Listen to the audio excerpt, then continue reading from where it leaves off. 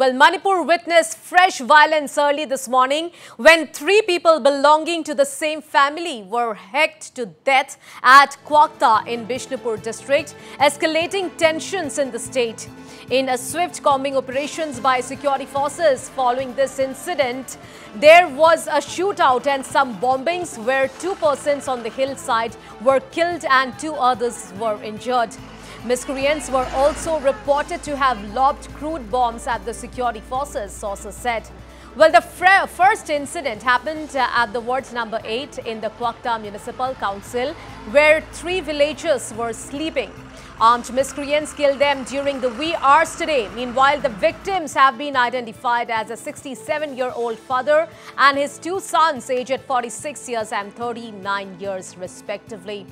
Meanwhile, large number of security forces continue to be stationed in Bishnupur at the periphery of hills and valley to prevent any more untoward incident from happening.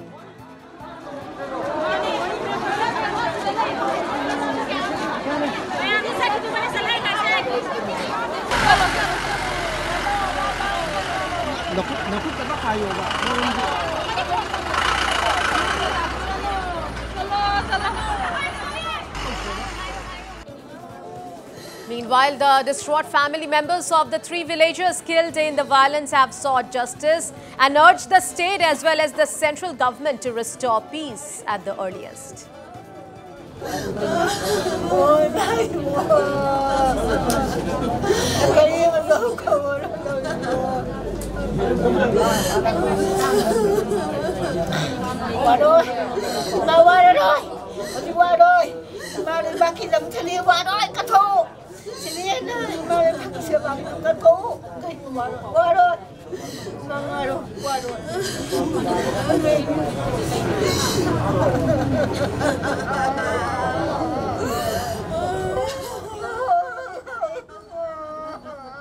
वो कह रहा था कि आज तो बहुत सन्नाटा है, हमें डर लग रहा है, तो मैंने कहा रिलीफ कैंप पे चलो, लेकिन पिताजी ने नहीं माना, इसलिए वो रिलीफ कैंप पे नहीं गया।